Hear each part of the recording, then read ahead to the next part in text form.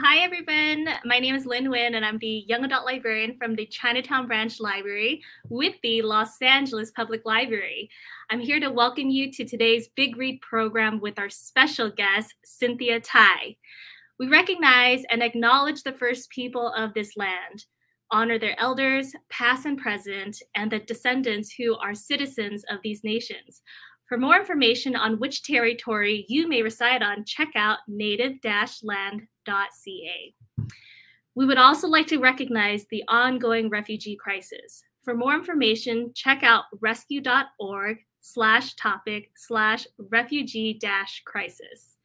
We'd like to thank the National Endowment for the Arts Big Read, a partnership with the Arts Midwest, Department of Cultural Affairs, the National Endowment for the Humanities, the Lenore S and Bernard A. Greenberg Fund, the Library Foundation, and the behind-the-scenes staff for helping bring this program to you virtually.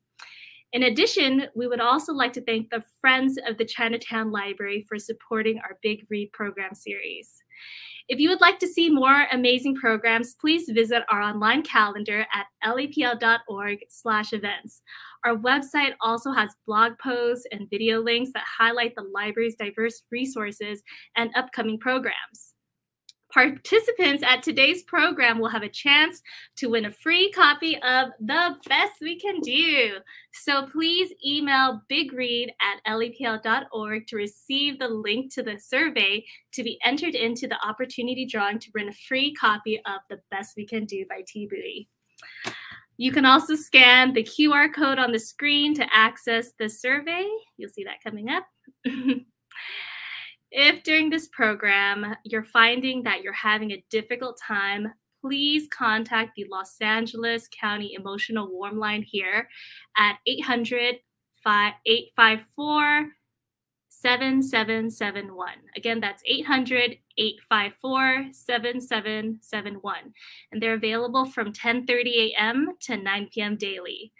And now, on to today's program. Cynthia Thai Doanh is a Vietnamese American singer and community activist.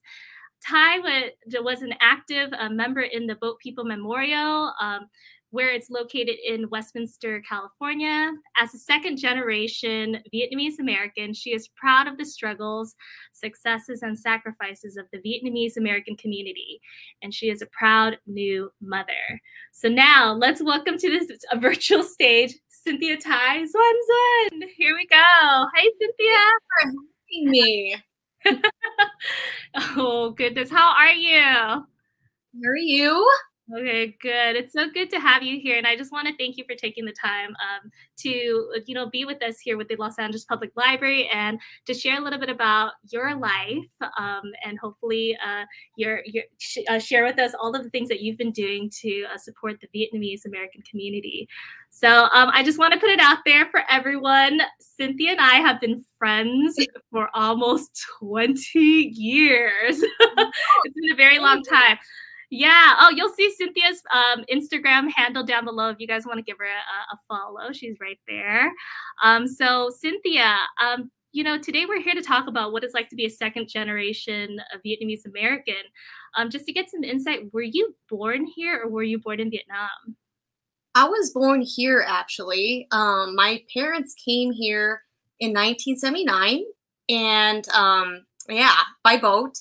And it was a crazy life-changing experience for them, like coming over here, like not being able to speak English, not having a job, not having money, just to like start from scratch. So we'll get into like more details about that, like our parents' struggle and stuff. But, yeah. Oh my God. Just you talking about them, I'm already getting like, goosebumps because it's so hard to talk about. But it happens. So Yeah. just to get an idea then, did your parents ever tell you the story, like specifics on how they You came to know, America? yeah. So the funny thing is, like, when I was younger, the only thing I knew was, okay, they came over here by a boat. Like, I didn't even know the size of the boat, or, what they had to go through to even Mhm. be able to get onto that boat to just leave Mhm. everything behind. So as I got Yeah. older, I started asking my parents more about it. And Mhm. sometimes I Mhm. feel like it's not easy just asking them what they've been through either. Because I don't want to trigger anything that, might make them really sad and stuff like that. So as I got older, it was a little easier for them to open up to me and then tell me exactly what it was like leaving Mhm. and starting everything Yeah. over here in the US. Yeah, no, I bet. What did your parents do when they lived in Vietnam? What was their life like? Did they ever share that with you? Yeah, so my mom was a teacher and my dad was like a soldier. So he would the funny story is, like, I always ask, like, how did you guys meet and stuff like that? And then they started telling me, I was like, wow, it's kind of like the Vietnamese version of the Notebook. You know what I mean? But he would just come back from war or whatever, and he would just be hanging out with his friends in the little Jeep, and he just sees this girl walking down the street, and he's like telling his Mhm. friends, like, okay, I'm gonna go get her number. And then his friend's like, yeah, right, do you even know who that is? Because my grandmother was pretty well known in that little town. So he was like, no, but I'm just gonna go shoot my shot, kind of thing. And then, yeah, like, randomly, my mom went to the movie theater and he got a ticket somehow right next to her. It was like random. Mhm. And then Yeah. that's how he's talking to her and, like, meeting her, and yeah, and then Yeah. it goes from here. That is so awesome. Well, and then of course when the war did happen, the Vietnam War, did they ever talk about the actual war and what they had to go through, what they had to Not endure while the war was happening? Yeah, like, little, not like in very specific details, but Uh-huh. I would hear my mom tell me that, yeah, everything was just taken away from them. And they only had an X amount of time to leave everything behind. Everything that my grandmother worked hard for her entire life, like, they just had to leave everything. And when they had the opportunity to buy a boat ticket to leave, Mhm. my grandmother was like, okay, we're just gonna have to leave everything here because we can't stay here anymore. So that's when my grandmother went to borrow money to get a boat ticket for our whole family and some of my dad's side of the family. And from there, they just, yeah, left everything. And the Mhm. sad thing was that a couple days before they left, my grandfather passed away. So my grandmother only had a certain amount of time, yeah, to plan, like, a quick funeral for my grandfather's. Like, what do you do? It's like, do we bring his body with, like, there's not much of a choice, but Mhm. that's what they had to do. So yeah, they buried him and then they left. Crazy. It's Wow. just whatever on their backs. So I'm not talking about, like, us leaving and being able to pack everything, like, just the most valuable things. And then Mhm. when my parents came here, some of the friends were able to have a couple of their wedding photos still that they were able to bring with them. Yeah, because some of the stuff, it's like they didn't think about at the time to bring. So Mhm. it's crazy how Wow. what they went through. I can't even imagine. Yeah, like, I don't even do you think we would even be able to survive? No, Like, I would you be dead. know, you think So, about like our parents and like, your parents, like how do you just pick up in the middle of your life and just hop on a boat and you never yeah. see your home And again? God knows where we're gonna go on the boat, right? It's not like the boats today where there's It's not like a monitoring, ship. Yeah, it's not like a big tsunami. ship. Yeah, it's like a little boat, and then it's like a couple hundred people would fit on there. Like, I'm sure you've seen images of how compact everyone is. Like, when I asked my family, like, how were you guys on the boat? And so all, like, the elders would have a better seat, of course, right? Yeah. Versus the young males. So the males would just be walking around all day. And God knows for how many days that you're on the ship for. So yeah, it's so sad. And Yeah. for my parents, it's like there were people dying on the boat too. And to have kids like my brothers seeing that, it's traumatizing, I'm sure. Oh yeah. Yeah. Very. How many older siblings do you have? Is I it just have one brother? Two two older older brothers. brothers. Were they Yeah. both born in Vietnam? Yes. So I Oh, think they were okay. maybe like 10 and 7 maybe when they were Okay. leaving with my parents. Yeah. So they were pretty Yeah. young, but I feel like at that age you can still witness and remember some things, you know? Yeah, So absolutely. Absolutely. It's like traumatizing. I remember my mom would, when I was a kid, I would, I didn't know any better, but I would ask my mom like, "Oh, like what did you see on a boat?" Like what did you see when you were coming? And she would tell me like there were pirates. And mhm. I remember being a kid, and I'm like 7, 8 years old, asking my mom like pirates like the ones you see in the storybooks, But no, she's like no, they're like violent people coming Right, onto the boats to steal things right, exactly. and I hate to say this, but to also kidnap women Of and take course. Yeah. yeah. So it's really it's hard because you hear about these things, you're like, wait a minute, what? Like my parents went through this, so Right. yeah. It is. And So so after they came to America, like how did they well first did they go to a refugee camp in another yeah, they country? did. So when their boat was capsized, they went to Hong Kong. So they lived in Hong Kong for a little bit. And then from there they came to America. Hmm. And when they came here, of course, not knowing any English whatsoever, they were lucky enough to have some friends here that could help them. And then so I remember like my mom's first job, like she worked um, at a nail salon, and my dad would work at LAX, picking up Uh-huh. like those carts that people like put a quarter in and they use it to put the luggages on. Oh yeah, yeah.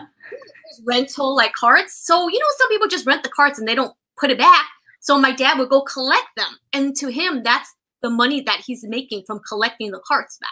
So Yeah. that's one of like his first jobs. And then he went to school, studied printing, and then that's when he got into the newspaper business. Wow. Oh man, we're definitely gonna have to talk about that because you know, ha- your parents did they started the Saigon Times, Yes. right? So your dad, for him to go to school and learn about printing, like what idea transpired? Like, why did he decide to start the Saigon Times? Well, in And Vietnam, was it he already difficult?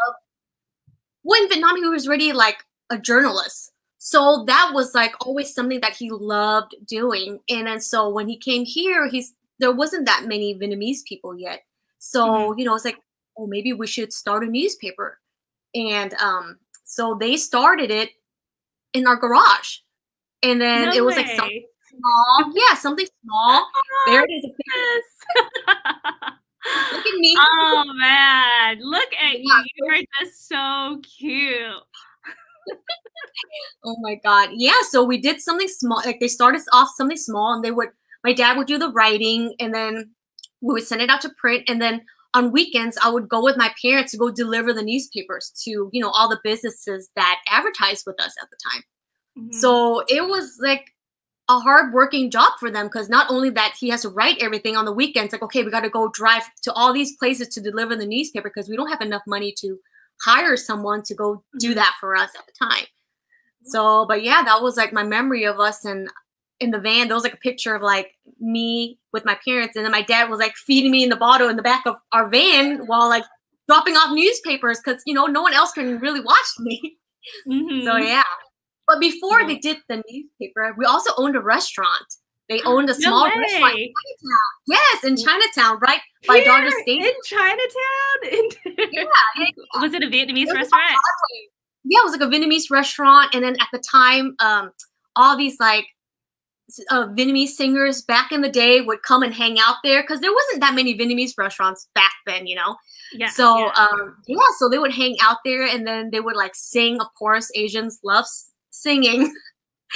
So it would You be like don't a place for us say. to get together and hang out. Yeah. So it was nice. And from there, then they started the newspaper. But they were in the restaurant business for like like not that long, but for a couple years.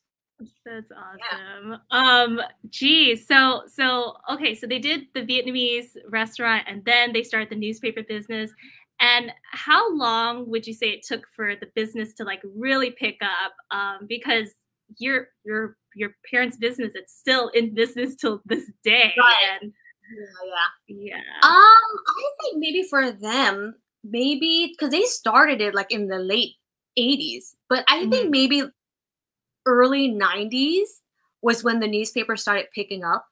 And then Mhm. that's when I feel like more of the Asian community started becoming bigger around our area in like the 626 area. So, Mhm. more Mhm. people read newspapers.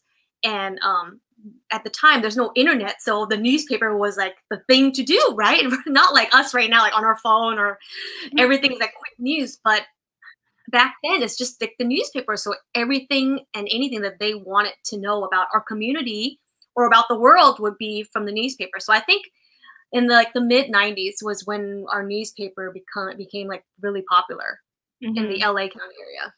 Well, that's awesome. How does your dad decide, or does your dad have like an editor, or is he the editor that decides He is what the editor. story? Oh, he's the We have editor. writers as well, but he would make sure everything, is like written correctly and then everything Mhm. is stated correctly because, it's like his baby kind of thing. He Yeah, wants to yeah, for sure. oversee everything, make sure everything is done the right way. So, I mean, Uh-huh. he's still doing it till this day and he's in his 80s. So, Yeah. to me, it's great that he's still enjoying what he's doing and Mhm, mhm. it makes him happy doing it.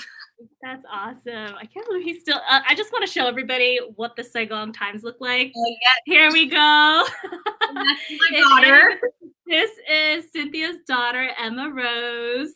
And yeah, if you guys picked up this newspaper, this is called okay, this sung means like spring. So this is like the spring So that article. comes out every Lunar New Year, like that. Then we have like a special magazine that we come Hmm. out. But our newspaper comes out every Friday. But that's like a Oh, special edition magazine. So yeah, yeah. So if you guys did pick up this special edition magazine, the big read did make the cut right here. yes, of So course.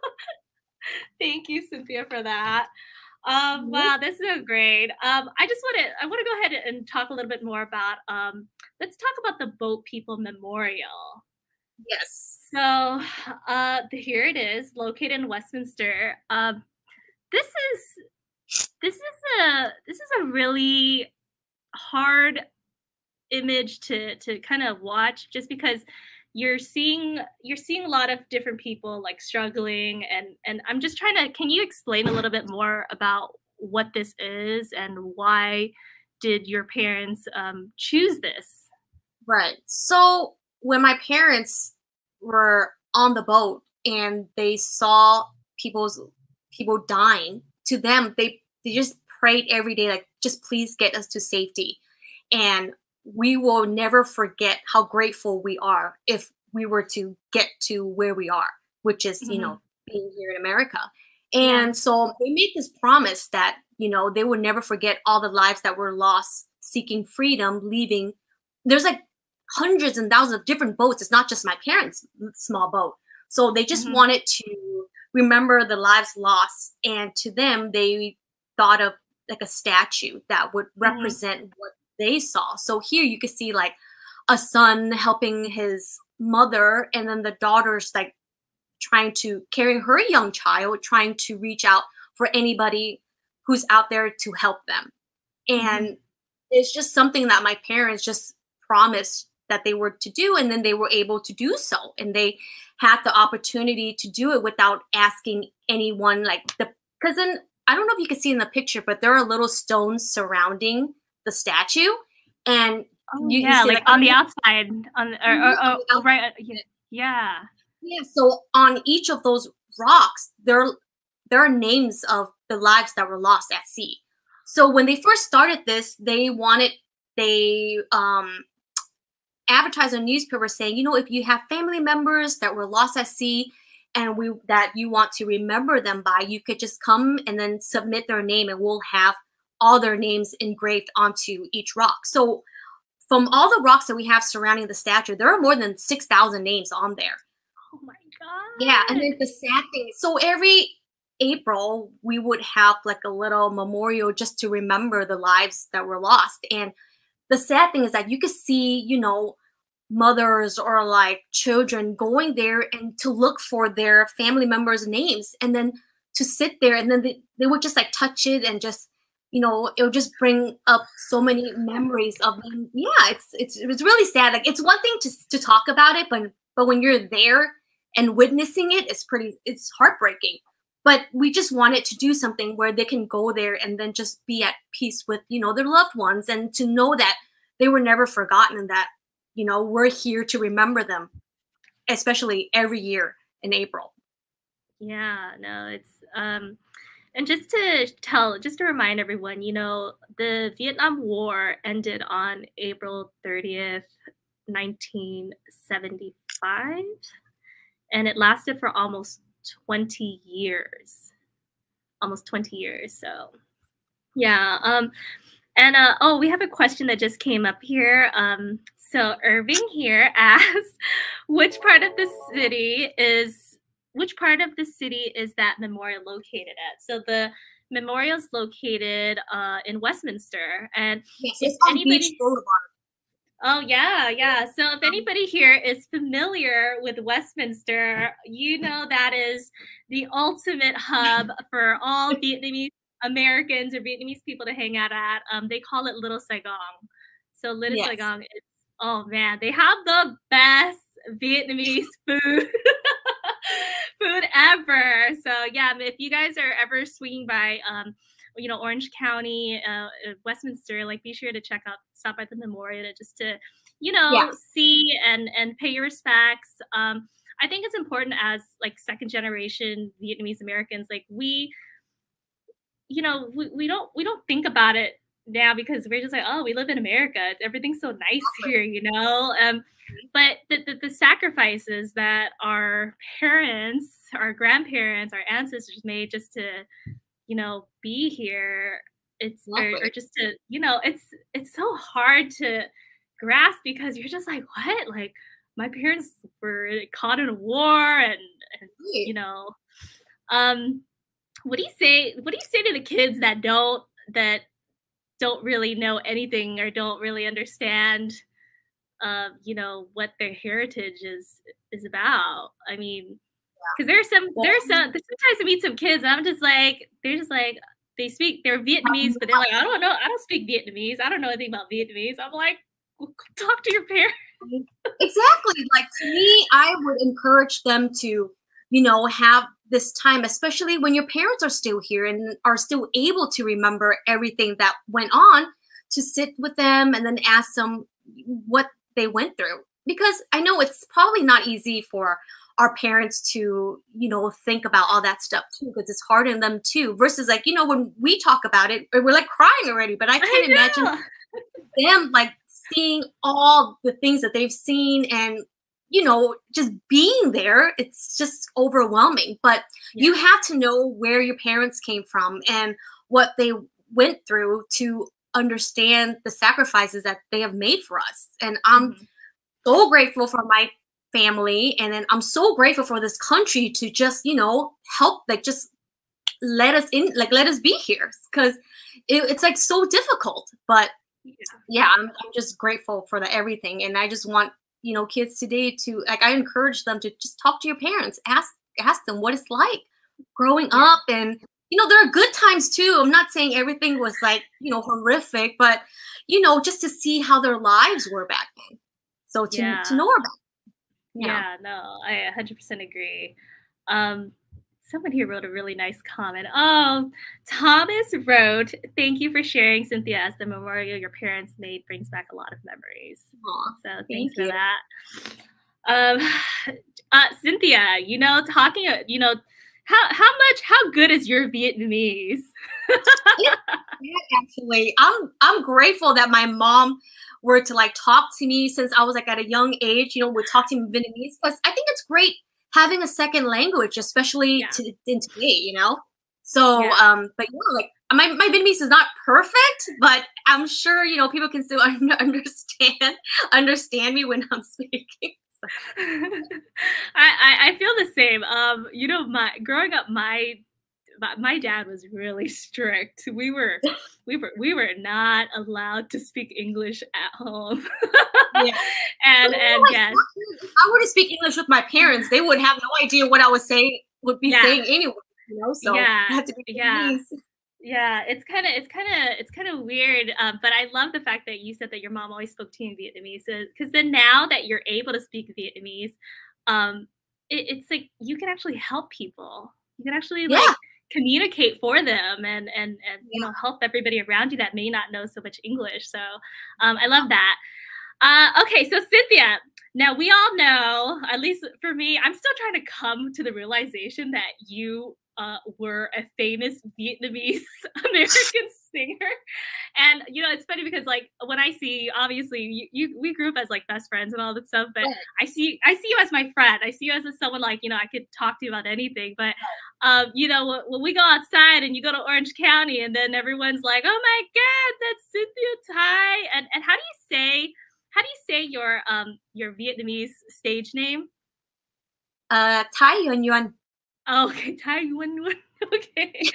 So I just want to give everybody a taste here of what I mean. You know, before we dive in, let's go ahead and show them a video of you singing real quick, just to show them like, hey, this is what Thái Doanh Doanh did when she was a kid. All right, let me go ahead.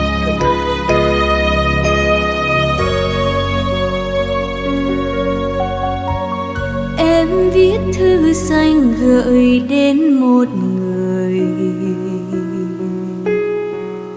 từ khi xa cách lòng nhớ không nguôi.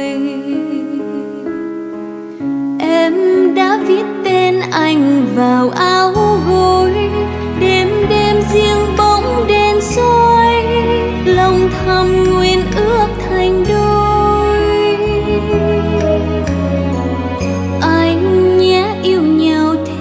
Đến trọn đời, tình ta như đóa hồng thắm ban mai. Em nhớ tới anh trong từng tiếng nói, yêu anh giây phút nào với sóng gió không làm úa phai. Là wow. Oh my gosh, I don't even remember what year that was. Okay, so Cynthia, first off, that was so good because it was yeah, like I'm like, dude, I didn't know you could sing like that. But no, seriously, like just watching you sing, especially when I first saw this video, it was so nostalgic for me because growing up as a Vietnamese American, every single Vietnamese household and Vietnamese restaurant, you name it, always has music videos of Vietnamese singers in the background. For sure, you got Paris by Night, you got Asia, anything you could think of, like our parents. Sure.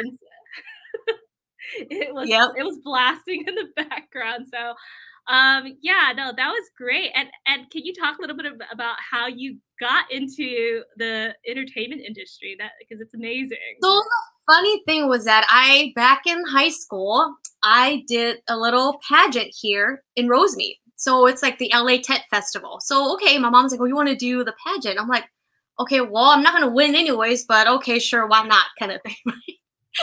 So then I did it and I won.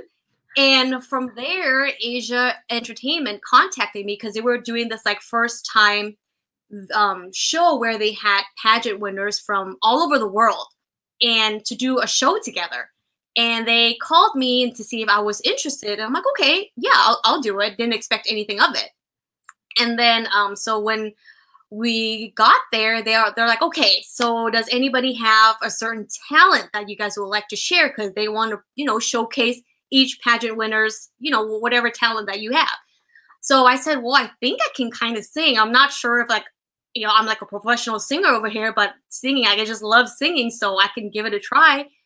And so I went to the studio and then I recorded a song, and they're like, oh, wow, yeah, you can sing. So then it kind of just like, yeah, started from there. And then I just kept singing for them from then on. Wow. Yeah. We had a question pop up here from Mr. Joseph Spinella. Do you still sing or plan on singing again? Well, currently I'm not singing right now, but I mean, I would love to sing again. You know, I kind of would want to show my daughter what, you know, her mama can do. So it would be fun. I mean, I had a great time singing when I was singing with Asia, because I feel like I had opportunities to sing with other singers that I looked up to. So it was a great and fun experience, and to travel and to do shows and stuff like that. It was fun. Wow. And you did all this while you were in high school? Or in high school, yes. And while I was in high school, I know. So when I did like casino shows, I'm not even like 21 yet. So I'm like, okay, I'm just gonna come out for the show and I'm gonna go back straight to my room. So it's crazy. I know. It was wild. Do you have any favorite performances that you can talk about, or, you know, what are some of the things that you remember most about your childhood as a singer? One of like my favorite songs that I have to say was called Nang Chiu, and it was with Kim An, and she was like a well-known singer, especially, you know, with like our parents' generation. Everybody knew who she was. So when I got a chance to sing with her, it was amazing. And it was like a half Vietnamese, half Chinese song, because I do sing Vietnamese as well. So it was one of those things where it's like, okay, one, I get to sing with this really awesome singer that my parents love. And then two, that song was written by my niece's mom's dad. So he was a famous songwriter back in Vietnam too. And then so to be able to incorporate, like have all that going on into one song, like that would be one of my favorite songs ever that I ever recorded for them. Wow. Yeah. I love that so much. You know, why do you think it is that music and singing and songs, why do you think that's so significant to our culture? Like, why do Vietnamese people love songs or music so much? Like, what is it about it? I'm not sure. You know, that's a good question. I should ask my parents that. But to me, I feel like maybe it just brings them back to the time in Vietnam where everything was peaceful, you know? Like everything was just, okay, today I'm just gonna hang out with my friends and we're gonna eat great food and listen and sing great songs kind of thing. Like that's what I think. That's why we just, meaning us, but like our parents or like our brothers and sisters just love singing, because it's just a time where it's just, you don't stress out about anything, or you don't remember about the bad times. You just remember the happy times. So, I mean, even us listening to any kind of music, it just makes us happy, you know, like just singing in general. It's just, oh yeah, it just makes me in a good mood. So yeah.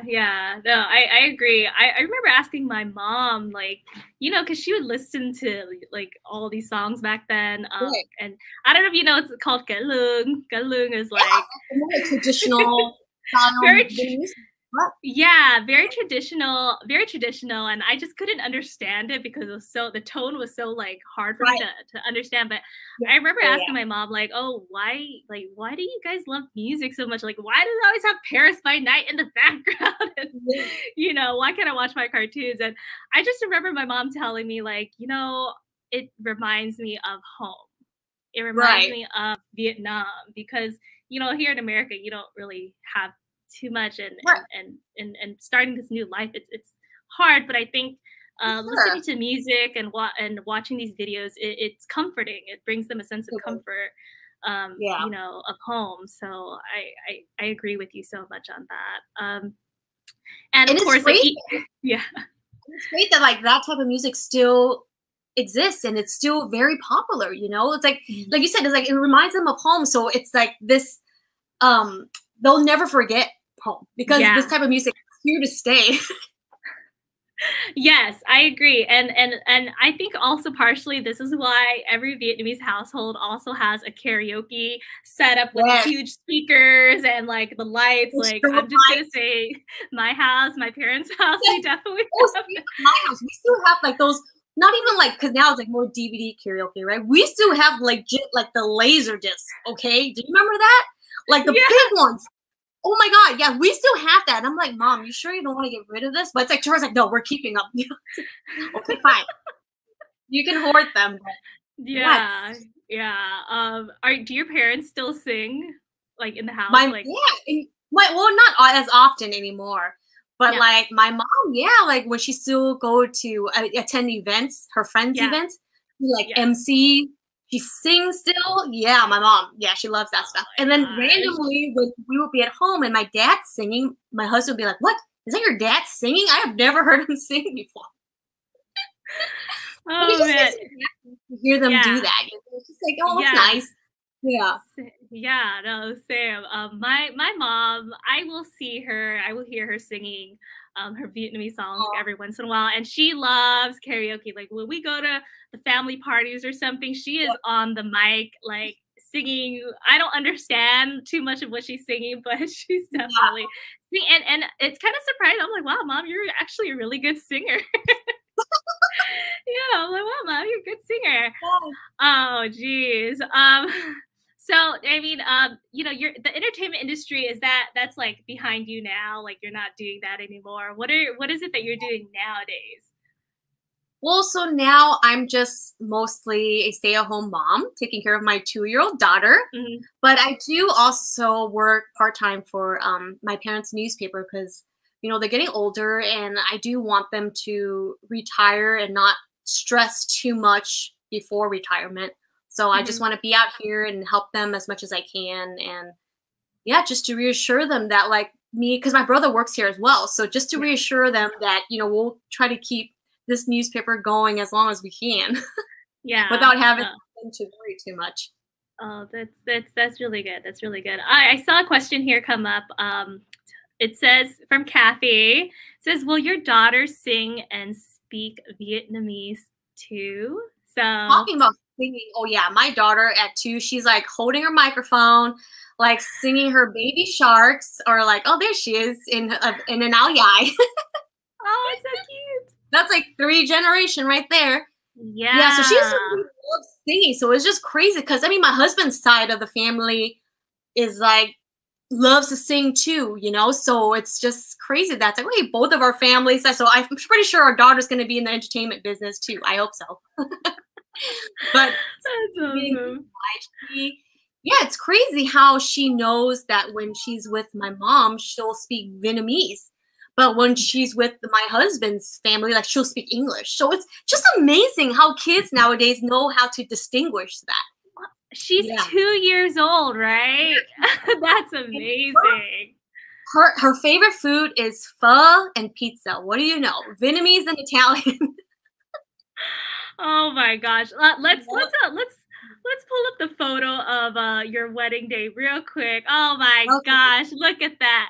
Okay, I love your mom, your dad, and then of course we have your husband Joey. Shout out to Joey, and you looking so beautiful.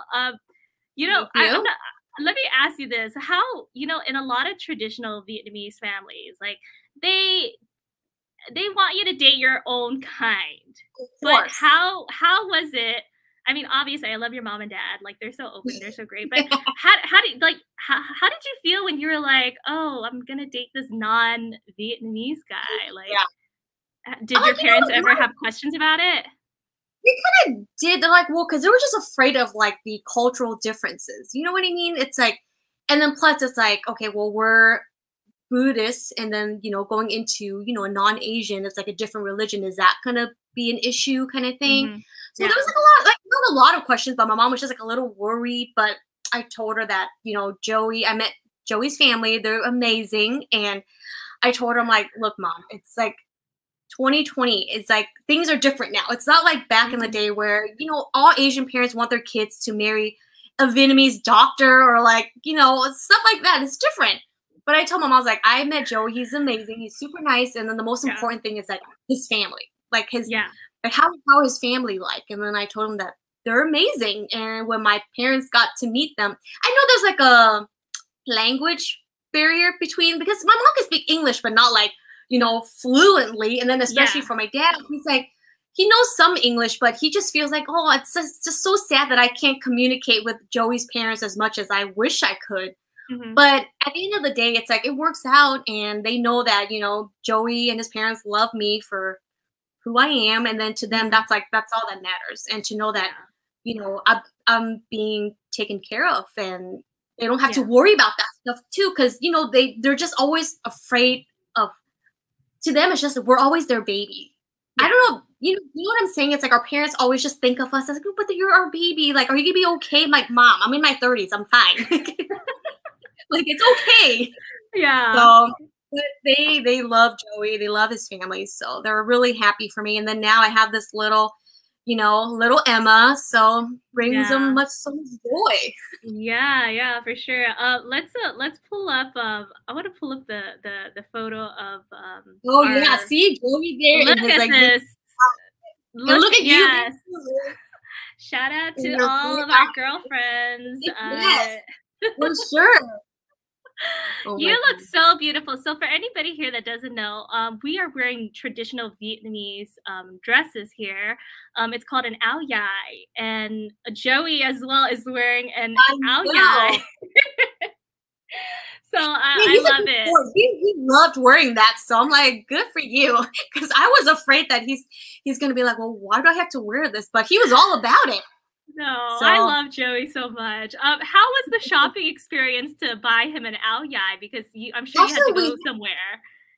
Well, my aunt in Vietnam got it custom made for us. So we got all of our measurements, and then she got it made for us in Vietnam and then sent it over, and it fits like a glove. Wow, so beautiful. Yeah, I love it. I absolutely love it. Yeah, you know, the talking about measurements, like the áo dài, when you wear it, it has to be like fitted, so you cannot gain weight. You cannot gain weight or lose too much weight, because it has to be like the perfect like niche. Like anything loose, like it doesn't look good. So like our generation still wears áo dài for the weddings. I just love that, because I mean, like, even for non-Asians, like when they look at that outfit, they're like, wow, that's beautiful. And then some are like beautifully made. So I just love how we're still, you know, rocking that outfit. Yes. Yeah, I'm sure your closet. How many áo dài do you have in your closet? I don't even know. There's probably like boxes, and I'm sure you've seen it. I have a lot too, and I only wear it when my mom or my dad, they invite me to an event, like a Vietnamese event, because my dad is also a veteran, you know, so he gets invited to a lot of like these functions. So when he wants to show me off, just because, you know, I don't have the ring yet, so I wear it so I can, like, you know, look my daughter is single and she's wearing an áo dài, okay? Oh man, I give people the hardest time though. Talking about husbands here, we have a question coming in from Tom. Tom here wrote, does your husband, Joey, speak Vietnamese? And if so, did he already know the language, or did he learn from you? No, he does not speak Vietnamese. The only thing that he'll say to my mom every time, you know, she brings him like a bowl of pho or something, he's like, "Cảm ơn mẹ." So that's pretty good already. But I must say, he's great at holding chopsticks. Like, he's pretty good at it. I'm surprised. He learned that before he met me. So yeah. Oh, that's awesome. That is awesome. Come on. Yeah, no, Joey's great. And you know what I love about Joey is that he'll make an effort to learn the Vietnamese language. So yeah, which is awesome. Let's talk a little bit more about your daughter, Emma Rose. So Emma Rose here, half Vietnamese, half Italian. I'm going to tell everybody this. You know, for her first birthday, you told all of our friends, you said, guys, we're not accepting presents, like physical, but what you wanted was donations for a bridge. For a bridge to be built in Vietnam. Can you talk, like, here's the photo right here. Can you talk a little bit more about what this is and why you did it? Yeah, so the temple that we go to has this charity where they would build bridges in the cities that needed them most. Like there would be parts of towns where kids would be crossing these Mhm. rivers to go to school. And when Vietnam, it rains all the time, so for them to do so, it's very difficult. And then Yeah. some kids even drown from doing so. So they started this charity where, okay, they would accept donations, and they would build bridges around all these towns and cities. Yeah. So when I heard about that, my mom heard about that. She mentioned it to me because, I mean, Emma's so loved and she's grateful. Like, she has everything she needs already. So for her first birthday, we decided that, okay, hey, if anybody wants to get Emma anything, like, you can donate to this charity. And then Mhm. that's what we did. And then we received enough where we were able to build a bridge. And then and this is something that's great, where not only is she helping the community, but as she gets older and she's able to visit Vietnam, and let's say come back and visit this bridge, like, she can see what we did for her. And then Mhm. thanks to her aunties and uncles and family that to help make this happen. So I think it's an amazing thing that we were able to do this. And they still, if people want to do this, they're still doing this. So if people are interested, maybe I can get you info on that and you could post it on, like, later on. But yeah, bridges like this are being built all over still, and it's amazing to see how grateful those people are too. Like, going grocery shopping can be so much easier for them. Not Mhm. only just Mhm. kids, but like elders as well. So Yeah. do Yeah. that. Oh, this is great. No, and then of course, being that your daughter is Vietnamese Italian, like what do you hope that she'll gain from understanding her Vietnamese heritage? I just hope that she never forgets where her grandparents or great grandparents came from, and remember how Yeah, hard it was yeah, for them to, do all these, like, make all these sacrifices for her mom to be here. Like, meaning, me, because if my yeah. parents didn't do that, I wouldn't even know where I would be at. Mhm, So I mhm. just want her to never forget her roots, and I want her to pass on to her kids what I try to teach her and what my parents try to teach her. And then, not only that, like, Joey's parents teach her as well. So Mhm. yeah, I just hope she is a good person, and we just try to do our best for our kids. Yeah, yeah. No, Like, who I cares love about that. this? And she has such a supportive circle of aunties and Yes, uncles for here to just sure. like, Yeah, I know, oh yeah, definitely. no, it's So great. lucky. Yeah, she's so lucky. Oh, geez. So, let's go ahead and move on to something. Well, I guess I want to ask you also, like, seeing your daughter in front of you every day, like, what are the challenges? Like, when do you feel that it's challenging to try to get her to understand something? I mean, she's only 2 years old, so what are some of the little things that you're doing every day to say, oh, like, this is part of your heritage, like, don't forget, like, just so other parents at home, they know what to do. Yeah. Well, to me, I just feel like the most important thing is to speak to them in Vietnamese and try to let them understand that it's like, this is part of your life. Like, Mhm. you're gonna speak, multiple languages, and then I want her to know that it's not easy learning Yeah. Vietnamese. Like, I can barely even write in Vietnamese, like, but for her to understand, what's going on, and, like, just the simple things that because my mom is the one that speaks to her mostly in Vietnamese, which is great, Mhm. because Yeah. sometimes I forget to speak to her in Vietnamese because I'm just so used to, it's like, okay, Emma, don't do that. But it's just great that my mom's there, and then she's just teaching her the little things. And then sometimes she's even letting her try, like, all these Vietnamese food that I probably wouldn't even let her try. So she's experiencing this Vietnamese culture at an early age. Yeah. But the most important Yeah. thing is just speak to them, because they're only two. Like, Yeah. she doesn't know that much yet. But to Mhm. keep in mind Mhm. that, yeah, I think talking to them in Vietnamese is the most important thing at an early Okay. age. Cool, cool. Yeah, I'm gonna speak Vietnamese to her when I see her, okay? Oh And then yeah, for maybe sure. in a couple years when she gets a little older, we can all go to Vietnam together and look at that Yes. bridge. Well, I have never been into Vietnam, so I think that would be a great trip. Oh yeah, that's awesome. Let's go and move to a lighter topic. You were just talking about Vietnamese food. Man, I mean, I love Vietnamese food. And Same here. do you have any favorite dishes that you love eating all the time, or something that your mom always makes? My favorite thing that I could eat every single day is bún bò Huế. Like, I love that. I can eat it every day. Like, I wouldn't even get sick of it. Seriously. And then my mom and my aunt makes great bún bò Huế, so I'm grateful that I can eat that at home all the time. Yeah. But I mean, there's so many restaurants. We live in such a great city that, you know, Vietnamese food is just anywhere, like everywhere. So we could just pick up a phone call and like just go pick it up. But yeah, it's my favorite. Like that, I can't. Wow, that's awesome. What is yours? Oh man.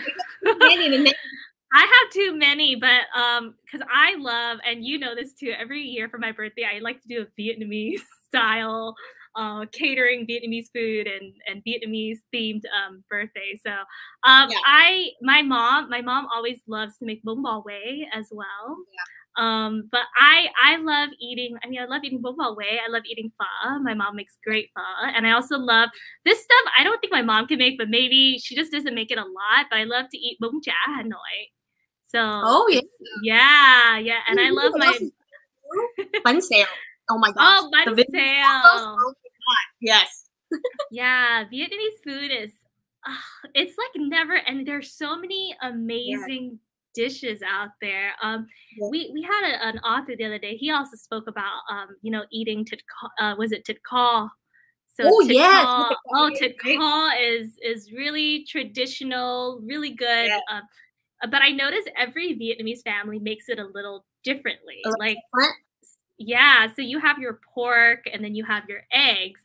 But I like my mom, when she makes it, she's the pork, the eggs, and then she uses a lot of pineapples. So yeah. When my mom makes it, it's different too. There's like no pineapple in there. Oh, but that's interesting. Yeah, I love pineapple. I even love pineapple on my pizza. Yeah. But yeah, where do you have any favorite Vietnamese restaurants? Like, for anybody out there that if they want to go try some really good Vietnamese food, where do you go to get Vietnamese food? To me, well, since I like eating bún bò Huế so much, lately I've been getting bún bò Huế at this one local place called 5 Star Huế, and then I love it. It's like right on there's one on Valley, in Omani, and then they just opened one inside the Almani Superstore, like right on Rosemead Boulevard. Okay. By the 60 freeway. So he opened exactly where that's at. Mm-hmm. Yeah. So then that's been like my go-to spot pretty much recently. But yeah, but other than that, it's like my mom and my aunt's always cooking stuff at home too. So when I go out to eat, I try to get non-Vietnamese food, since I get Vietnamese food all the time at home. Yeah. Wow. Okay. But, I mean, there are like so many Vietnamese restaurants. Like, I'm not kidding. It's crazy. Yeah, I always tell people, if you want to look for good Vietnamese food, you can find it in the San Gabriel Valley, which is the 626. We call it the 626. Right. We have a few spots out here in Chinatown as well. I mean, there's like two really good spots, is Tien Hung, and we have Pho 87 out here. There's also Blossom, which is really good. But yeah, legit Vietnamese food. You can find it. You can find a lot in San Gabriel Valley. But of course, the ultimate place where you go to for everything is Westminster, Little Saigon. Man, talk about Little Saigon. You know, growing up, my parents never called it Little Saigon. Every time when we were kids, when I was like a young kid, I mean, I was born here too, and my dad and mom would take me to Westminster every weekend, just because they have friends down there, and you know, but they never called it Westminster. They called it Santana.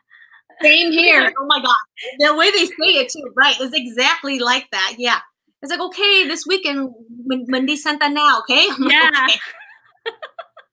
But then growing up, you're like, oh, why did they say Santana? Why didn't they just say Westminster? Like the Westminster Mall, right? They'll take you to the Westminster Mall. What's the name of the famous Westminster Mall that everyone goes to? Full of Top. Yeah, that's the spot. The spot. Oh my God, we would go in there, and then they would have like all these CDs. And do you remember going?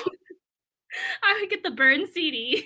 Yes, with like all those those cartoons on there. Like I don't know what they're Sailor anime, Asian yeah. Pride, by drawings or Asian whatever. Pride, yeah. There was a lot of them by this famous artist called Johnny No. He would make Yes, all the cute. Yeah. Oh my God. I feel like the kids today would have no idea what we're talking about, but No, they don't. our We're just old.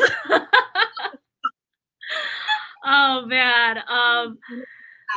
Do you have, okay, besides like restaurants, do you have what's your favorite boba drink? You got a favorite boba drink you like drinking? I'm very simple. I always get like a green tea with boba, but must say I drink tea, like boba tea, every day. It's like I can sit here and complain about gas prices, but like I would have tea, like I have tea. All right, so it's like a addiction. It's horrible, but yeah. What do you think it is about the teas it's part of our like Asian American culture? Because I love drinking tea myself. Seriously, I have no idea. But then I feel like, now it's like when I go there, it's not just all Asians buying boba tea now. You know what I mean? It's like everybody just loves it now. It's like and then there's one every block, I swear to God. There's a boba tea shop everywhere. But yeah, I don't know. I just love it. It's part of our culture. Yeah, definitely part of our culture. Geez, I know we're running out of time here, and I just want to ask, like, if there's any advice that you can give to second gen, third gen Asian American parents. I mean, Asian American folks like us. I mean, besides like talking to their parents, like, what are some other ways that they can, or other things that they can do to stay connected to their heritage? Well, I feel like there's social media, right? And then there's chat rooms where you can talk about this kind of stuff with other Asian Americans, like that is our age, and then you can kind of discuss them what they've been through, or like the types of like you've mentioned before, their bullying. Like it's not easy growing up. Especially you live in, since I grew up in the 626 area, I was looking up to not really experience that because I had a lot of Asian friends and attending school, but I can imagine kids growing up in other parts of the states where there's not that many Asian kids. But I just want them to understand that it's like, if you do experience that, you're not alone. It happens. And just because you experience bullying doesn't mean that you should hate your culture. You should embrace it. Stand up for yourself and be like, this is who I am. Like, I'm not going to change just because you don't accept me the way I am. But just be proud of that you're Asian. I love that. I think you brought up a really good point. Because like, growing up, I don't think you realize like you're Asian until somebody points it out. Yeah, because I as a kid, I remember, I mean, I was born here, but because I spoke Vietnamese so much at home, and that when I started going to school, everyone was like, oh, English is your second language. English is your second language. Or are you a fob? Or like, I would hear this. I'm like, wait a minute, what does that mean? Like, I didn't know I was different. Or, I think you really touched on a really great topic. I hope we can kind of talk about a little bit, with the rise in hate crimes happening against the Asian community. It's always happened. But just the rise in it happening ever since the pandemic, like, what do you say or what advice do you have for the people who may be feeling like, complacent or sad, or, what are some things that you feel that they can do to, take action against hate crimes happening against our community? I feel like they have to speak up, because I feel like a lot of times, like in our Asian culture, we're like very afraid to say certain things, and we're just, everything that we see, we just like, okay, we just put our head down and just walk away. But we should, I've seen that our communities are actually standing together and speaking up about all these issues, and especially for the media, that the only reason why we hear more about this stuff is because the media is talking about it. It's just if they don't say anything, we wouldn't know. Or like social media, if somebody didn't stand and record an incident, we would never know. So to me, if I were to see someone attacking any Asian, I would say something, even though I might, might put myself in harm's way, but still, like, I don't want that person just to be all by themselves. Yeah. So I feel like we just need to stick together and speak up about these issues and to let people know that it's like, yeah, it's happening. Just because you don't see it personally or in front of you doesn't mean that it doesn't happen. So. Yeah. I agree. Yeah. Speak up. And then of course, like, talk about it with each other, and then find your community. Find your community that has your support. I know we're running out of time here. It's already 2:00. We have one last question. I'm going to take this last question coming in from James. James here asks, is traditional Vietnamese home cooking taught, and is it passed down to the younger generations? That's a great question. Does your mom teach you how to cook? Yes. So I'm going to be completely honest. I'm not a great cook here. I can bake, but like cooking, my husband is just, But yeah, my mom is trying to teach me, and then I'm trying. And it was like one day that my aunt's like, okay, I'm not going to make bánh xèo for you anymore. Like, I'm getting old, so you're going to have to learn how to do it yourself. So then the one time I tried doing it for the whole family, and then it didn't turn out that bad. So I'm actually happy. That's like a step. But yes, definitely. I do want to, I probably have to write down all the ingredients and stuff, because every Asian family has their own like little ingredient that they put in there.